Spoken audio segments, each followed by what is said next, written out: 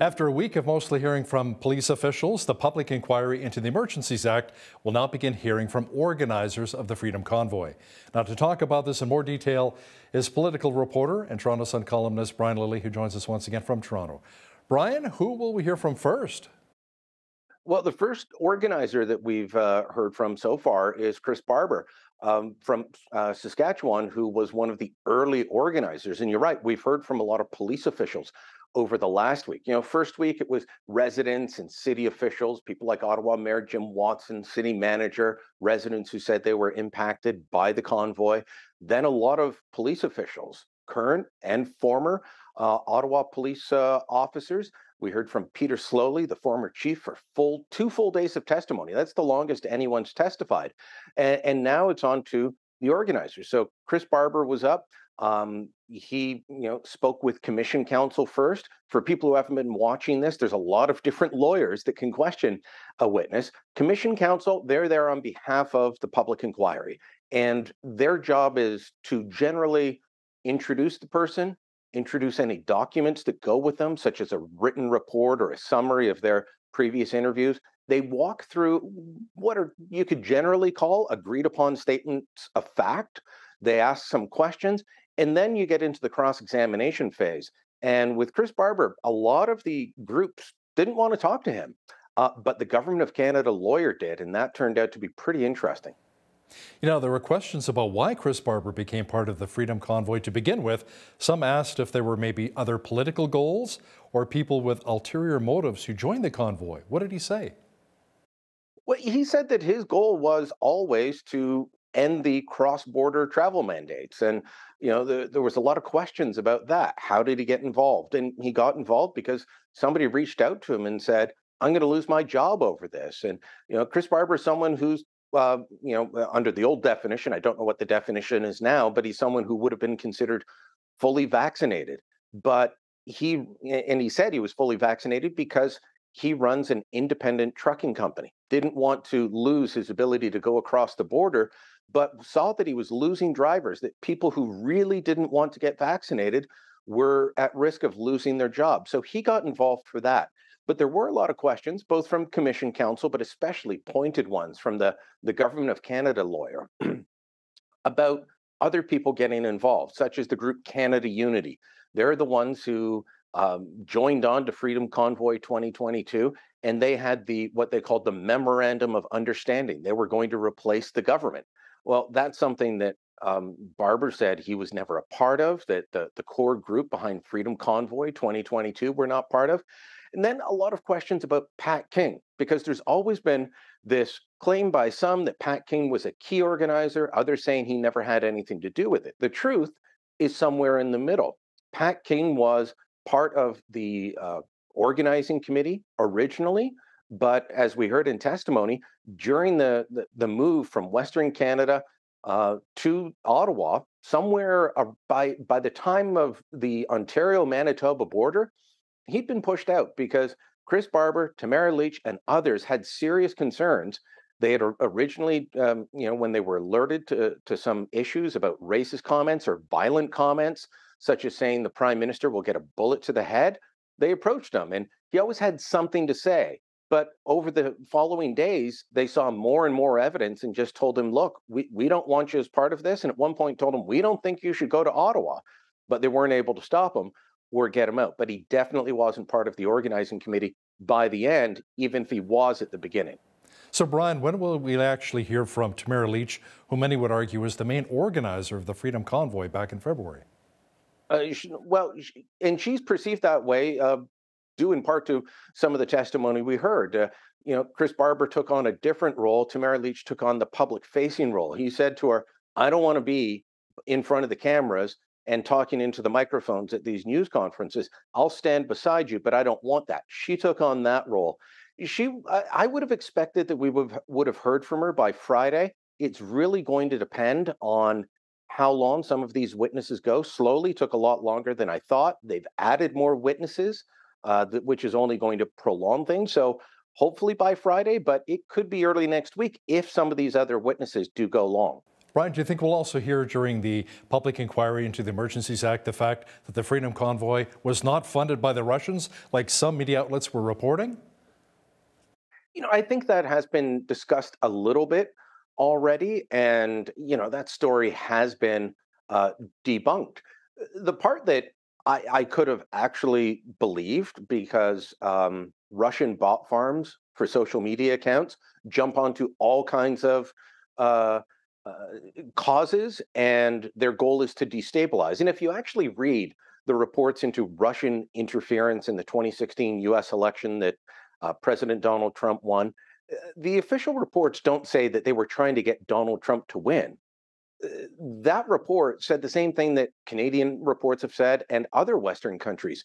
They jump in on causes that can do anything to destabilize Western democracies or sow confusion. So I wouldn't be surprised if there were, social media accounts doing that, but it wasn't funded by foreign actors, be it Russians or Americans. And that, unfortunately, is part of the media reporting that went on. And then that media reporting was used to justify invoking the Emergencies Act, because if you have Wow. foreign interference, it's one of the grounds for invoking the Emergencies Act. Incredible. Brian, we will hear from other organizers on how and why they get involved in the Freedom Convoy. But I have to ask you something. What surprised you the most during the week of police testimony? How disorganized they were, how ill prepared they were, how they weren't, Ottawa police especially. And Ottawa Police Service is what, in their parlance, they call the uh, police service of jurisdiction. Everyone thinks, well, it's Ottawa, so it's got to be federal police. No, once you step off Parliament Hill, as I've said before, and you know this well from living there and working there, you step off Parliament Hill onto the sidewalk of Wellington Street, that's where the protests were happening. That is local Ottawa Police Service jurisdiction. All they had to do was take in any media reporting on the convoy, watch their Facebook posts, and you would have known that they were coming for a long time. Read the intelligence reports prepared by the Ontario Provincial Police. They didn't do that. They did not realize that they were coming. They did not believe that they were coming for more than 2 days. And to hear senior officer after senior officer say that, but then also see the evidence that they were warned sometimes weeks ahead of time what was actually going to happen, and that they just didn't do anything, it is quite shocking. An interesting note that came up during Chris Barber's testimony. We've heard a lot about why did they let the trucks onto Wellington Street? Because they could have allowed the protest to happen, and the trucks wouldn't have been embedded. Well, Chris Barber was talking in his testimony about how they actually thought through their discussions with police that they were going to be parking elsewhere and then going up to Parliament Hill to protest, but not necessarily with all the rigs, all the tractor trailers. They arrived and Parliament Hill was already full. These were people who were not part of the official convoy, had not traveled from Western Canada or Atlantic Canada, or part of the official convoys from Southern Ontario. He said he ran into some people he knew who were just in the area doing runs and decided to join in. So by the time the official convoy hit Parliament Hill, the street was already full with rigs. Brian, will we also hear during the testimonies of the Emergencies Act here if there were actually plants in the Freedom Convoy, the Nazi flags, the Confederate flags? Because a lot of the Freedom Convoy protesters we interviewed when we were in Ottawa said they were not part of the Freedom Convoy, but they were actual plants or maybe an extremist group that latched onto the Freedom Convoy. Will we hear more about that? I think that would have come out during Ottawa Police Service testimony, and I'll admit it goes from 9:30 in the morning until sometimes 6 at night or beyond, and I don't watch every single minute. But I haven't heard anything about that. I would imagine that would have come out during Ottawa Police Service testimony, and it didn't. That's not something the RCMP would talk about or deal with, and we're waiting to hear them. That they'll be sometime next week, I believe. But that could have absolutely have happened, especially with those flags in the early days. But Chris Barber, first of the organizers up, did admit that, yeah, they had all kinds of people with bad ideas trying to latch onto this. And I remember writing at the time, and I may have said it on air with you, that the convoy organizers had to be careful who was going to latch onto this, because you could see it happening. All kinds of groups with bad intentions, crazy ideas, racist ideas, or violent ideas saying, yeah, I'm going to go join that. And Barbara said, look, we had one simple goal: get rid of the cross-border mandate. And that's what we were there for. And anything else was not part of our agenda. But it didn't stop the other groups from latching on.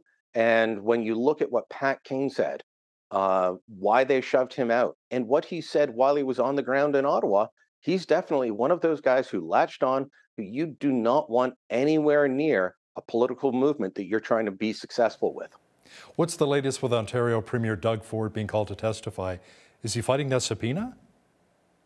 He is, and that was heard today in the court. So we should find out shortly on whether or not he will be forced to testify. Look, if I wrote that I think Doug Ford should go, but there are precedent reasons that he may want to fight this. He's also not key to the decision. This inquiry is not about Doug Ford and what he did. This inquiry is about, was the federal government justified in invoking the Emergencies Act?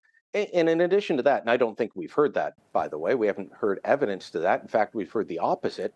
But if you're going to call Doug Ford and say, well, we need to hear from him, then why aren't you calling Jason Kenney to ask him about Coots? Why aren't you calling John Horgan to ask about the blockades at the border crossings near Surrey? Why aren't you calling? I actually can't remember if it was still Brian Pallister or Heather Stevenson at that point in Manitoba to ask about what happened at Emerson. Why just Doug Ford? Is it about politics, or is it about getting to that central question of, was the federal government, not the provincial, was the federal government justified in invoking the Emergencies Act, which states you can only use it if no other law will work?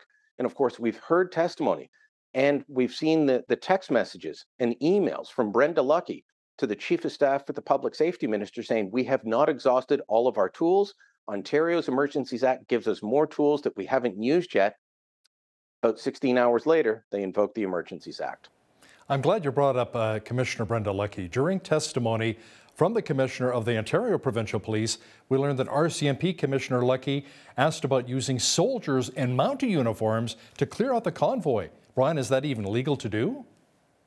There's a good debate on that happening right now, and a lot of people shocked. We don't use soldiers to clear political protests in this country. And then hiding them in Mountie uniforms, Thomas, so she put this to Thomas Creek, the OPP commissioner, in a text message, and he kind of walked past it without commenting too much, as in, okay, I'm going to acknowledge this is here, but I don't want to talk about this, is how I read his reply, saying but he did say that's not something he would want to do. But Lucki thought this was a good idea. Of course, we also found out that she wanted to switch her communications with the head of Ontario's provincial police to an app that would not record deleted conversations, meaning you couldn't dig them up in an inquiry. That's a request that Creek didn't even acknowledge, from my recollection, just ignored and kept discussing business with Lucki. How Brenda Lucki is still the RCMP commissioner, given what we found out in this inquiry, given what we found out from the Mass Casualty Commission in Nova Scotia, is beyond me.